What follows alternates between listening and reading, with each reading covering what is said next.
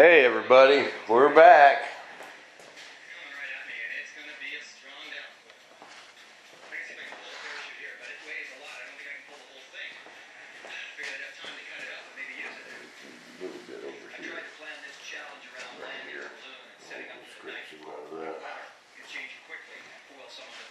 We are on the home stretch.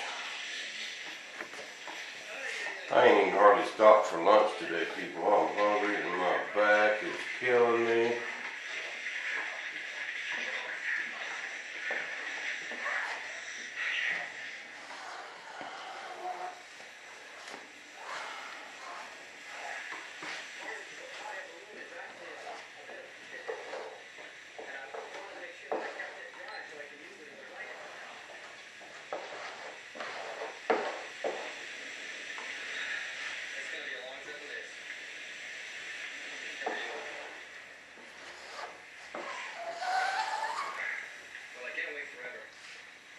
It just keeps on raining here, and that big hot air balloon, one big tarp that I can use, so I'm just going to go out in the rain as it is, get underneath, sitting on the branches here, getting dripped on the whole thing.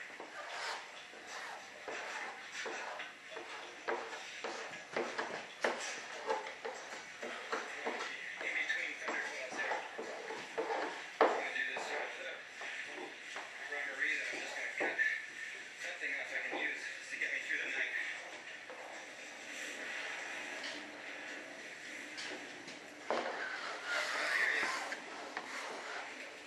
Just go put your hand right in that copper resin. Oh, I'm going in before it goes.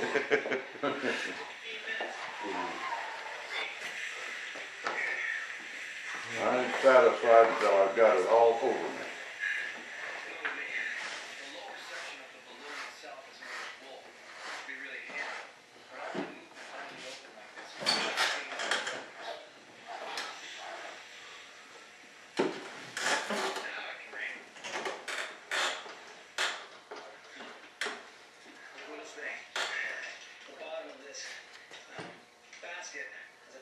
Sponge. It's not going to stop the lion, but I've got a few tricks up my sleeve yet for protection. At least I'll be drying it forever. I need some of that. The advantage of having the ripstop nylon balloon material in the plastic for survival situations is huge. Not having to build a rainproof shelter out of the bush saves me an incredible amount of time and energy. I had one guy on them comments, Dad, say, I must be German for all the engineering. And you guys know what? My mother was full-blooded German. Dad's not. She was a Windholtz. Yeah. My mother's maiden name was Windholtz. My grandpa's name was Ferdinand. Her mother's name, maiden name was Liker. So she'd be pretty Grandma. cool. Yeah. Yeah, grandma's maiden name was Liker. Grandpa was Ferdinand. My grandma's name was Albertine. Albertine Windholtz. I tell you what, all the time I was growing up, I tell you what, them Germans know how to party. Yeah, they do. My Uncle Hubert used to play the harmonica. My grandpa, he kept his beer on the back porch. And Homemade. and the only time he would get drunk was on Friday night. That was it. Remember that, Dad? Uh-huh. But Friday night he would get hammered.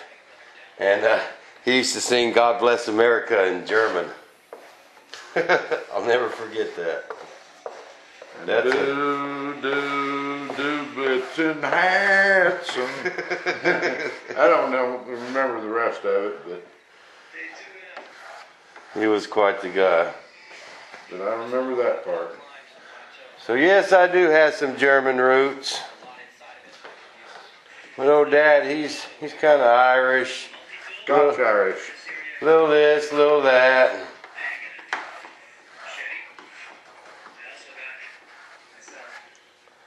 Actually, our family come from the moors of England. But my mother's was Farnsworth. She was Irish.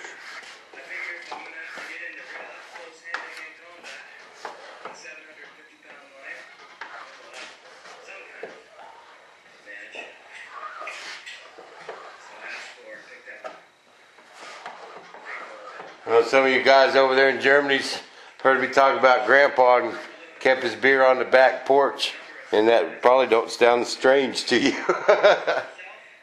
But I don't know. We're kind of soft nowadays. People like their beer cold. He made some whiskey one time. Made him up a little still. Used aluminum pipe, which is a no-no, because it'll poison you. We all got poisoned, got sick. You guys drank it? Yeah, we did. Oh, it had good flavor to it. He used to make that wine all the time, I know that. Alright people, we're just making conversation, so this ain't so boring. You know, a razor blade and slice this right here.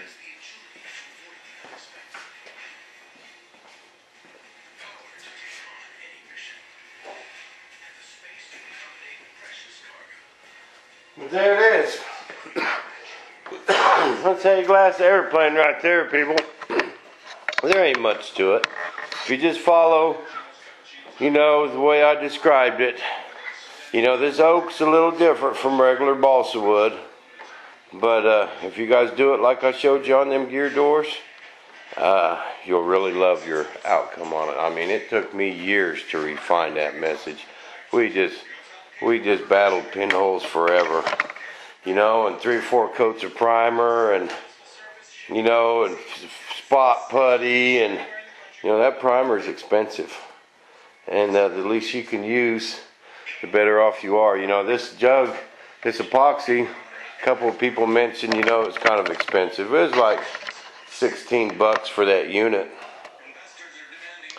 But primer's $100 a gallon, people. So even if we took a whole unit, you know, which it's probably close. That's to glass both sides of this. So we're talking $20, you know. That's not bad at all. It's a pretty good size airplane. But most of your 5th scale P-51s and stuff like that, 1 jug's enough. And I sure like that stuff. Z-epoxy is the stuff to get. Well, we're going to let that set up. And I'm going to go get me a hamburger. Oh, I'm hungry. My back is killing me. I'm going to take me some leave and go get me a burger. Then this evening, I'm going to get my wing set out under my bench. And it's been a while since I molded up that other wing. I didn't want to, at the time, I didn't want to jump from one wing to the next because you guys had just seen it. So, but now it's been long enough where I'll show you the molding process one more time. I don't know if it's the information you guys are getting or just the fact you like listening to me talk. But there's your lesson for the day, folks. I'm going to keep plugging away. I sure like how them gear doors turned out. And the color of all that. And that flat, clear, just worked awesome. And I'm going to get there, keep trucking away on that while I'm working over here. And we're running out of time, folks. Time's ticking, tick, tick, tick. So I'm going to keep plugging away. I'm going to keep on making a bunch of movies. And I'm going to be right here. Where at? Right here in this shop. We'll see you guys later.